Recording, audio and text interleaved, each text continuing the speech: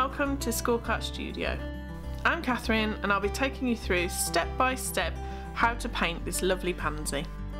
If you're painting along as a total beginner, you might want to watch a couple of my other tutorials in the Watercolour for Beginners collection.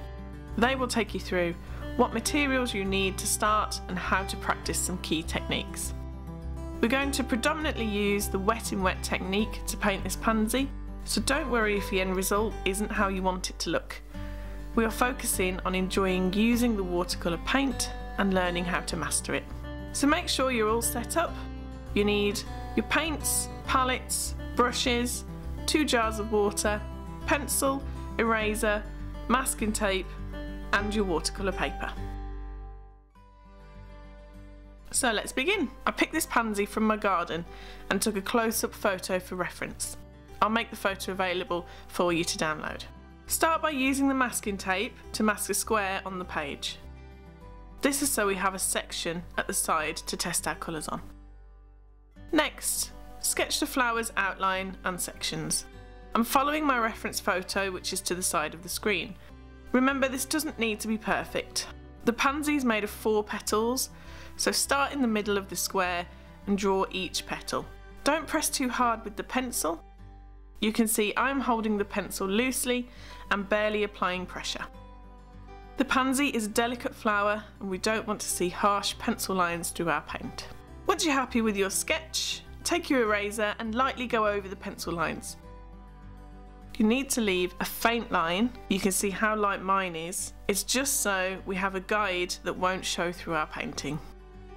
Now we need to mix some colours. It's always good to experiment with what colours you're going to use before you start your painting. You might have a different paint set to me, so just experiment with what you've got. I'm going to mix the purple colour of the pansy using alizarin crimson and ultramarine blue.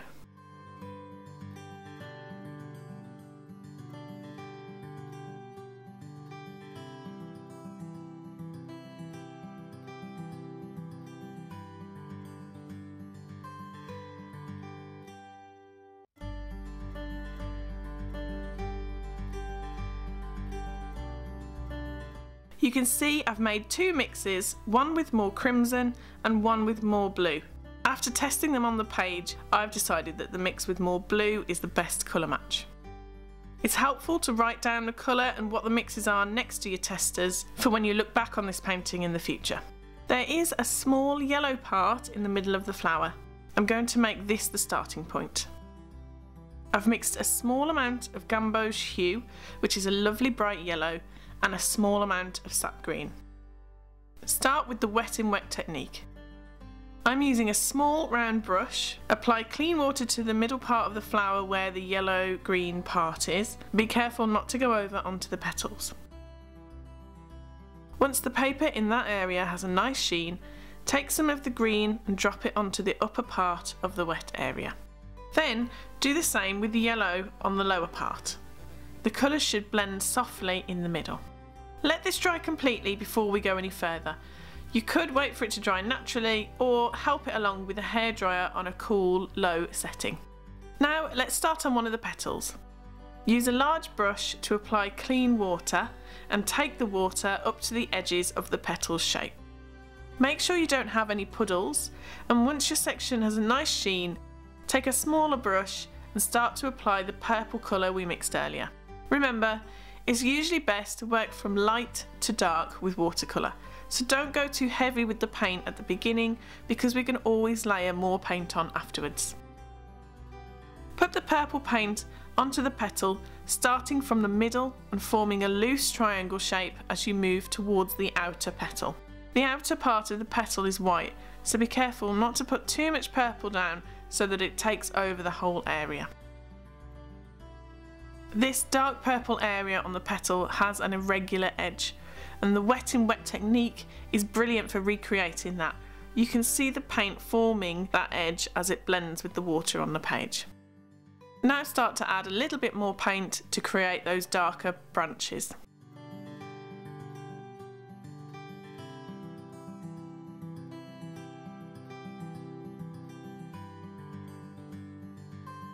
Okay, let's stop there.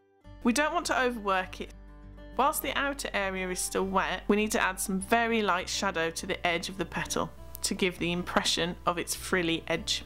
Take some of your purple mixture and put it into another well.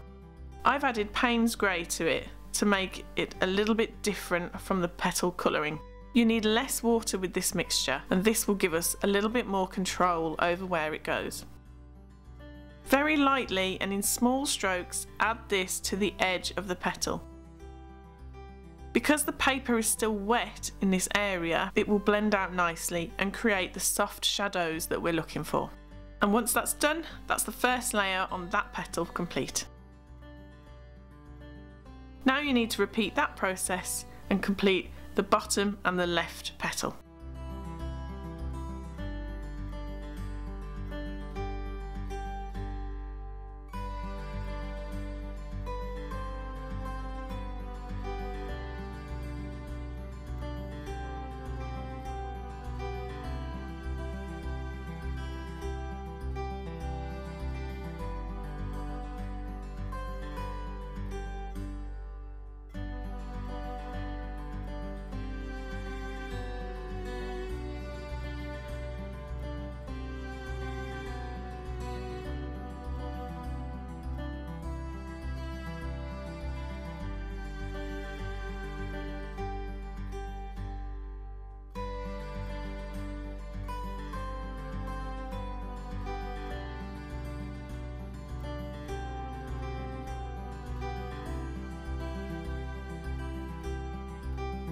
Now we can start on the top petal. You can see that the colour marking is opposite to the other petals. So using the same process as before, only this time we're going to concentrate the dark purple colour on the edge and keep the middle area white.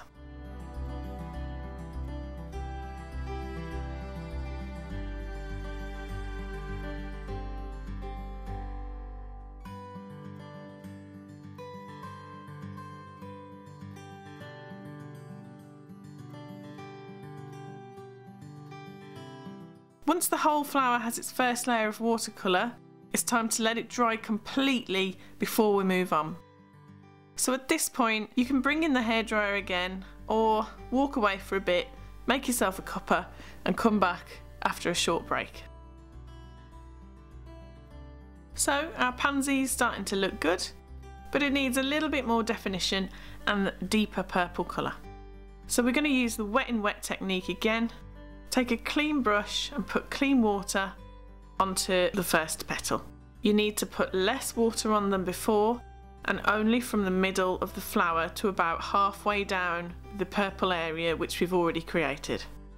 Be careful not to do too many strokes or you'll start to lift the paint underneath. Load your brush with the purple paint mix and apply it to the petal starting from the middle of the flower like we did before. This time round you can put a lot more paint on to get that lovely dark rich colour. Draw some of it down the petal to create those branches that we can see. Focus this layer of paint in the middle of the flower because we want to preserve the beautiful layer we made earlier on the outer petal. Using a small brush, we're going to use the wet paint on the dry paper to add some of the little flecks that you can see around the edge of that purple part.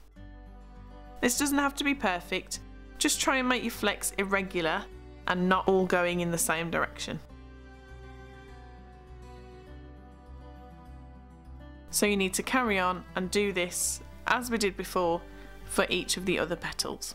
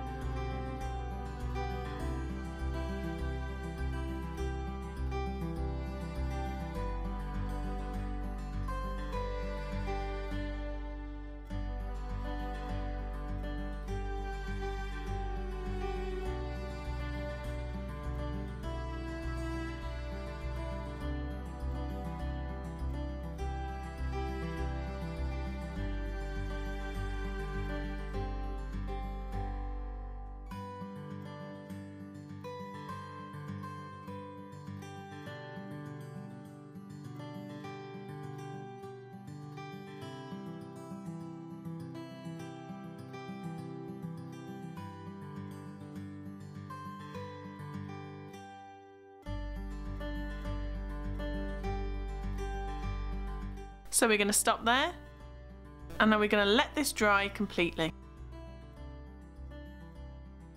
Erase any pencil lines that are still showing and carefully remove the masking tape and then sign it.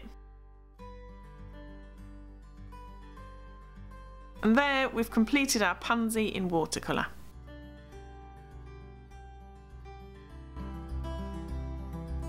I really hope you enjoyed painting this pansy in watercolour and getting to grips with the wet and wet technique. Let me know how you did. Drop a comment below or send me a picture on social media by tagging Scorecart. I'd love to see your paintings. Make sure you're subscribed to the channel to stay up to date with my latest tutorials. Thanks, and I'll see you for the next one.